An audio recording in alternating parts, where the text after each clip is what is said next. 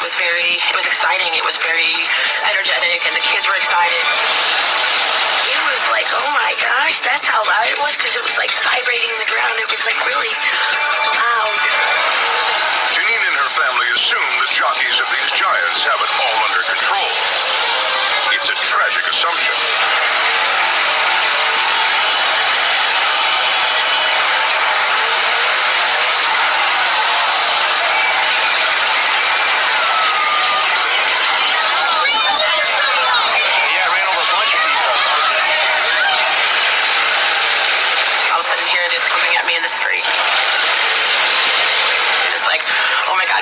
We have to move.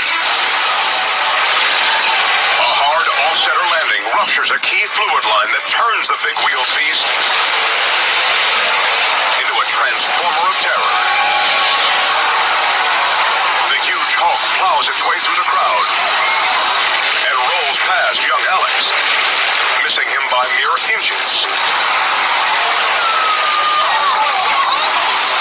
The truck finally comes to rest across a set of train tracks. Looking back, somehow Janine's own kids knew they were in the wrong place at the wrong time. Kids, I think they had a sixth sense about that, because both of them, my oldest son and my eldest daughter, were saying, "Mommy, I'm scared, what do we do?"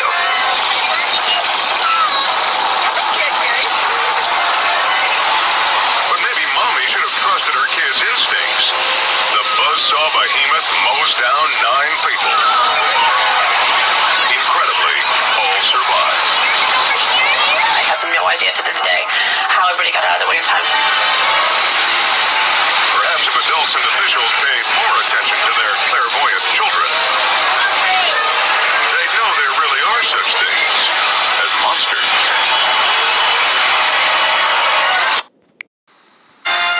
Next on the WGN News, a promotional stunt gone very wrong.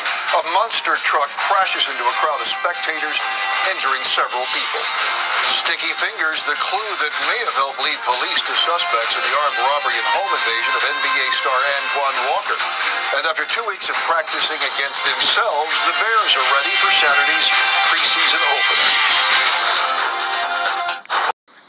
This is Chicago's very own WGN News at 9.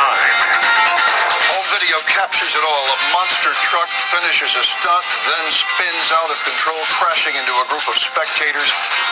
All happening at a promotional event in DeKalb. Good evening. I'm Steve Sanders. Allison is off tonight. WGN's Antoine Lewis has more on today's crash. This amateur video was taken minutes before the accident.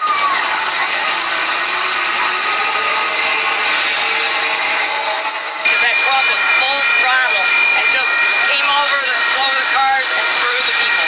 DeKalb police say the truck was performing a car-crushing demonstration for the Napa Auto Parts store downtown. On the 4th attempt, the truck went out of control and sailing into the crowd. Right about here, like people started jumping out of the way.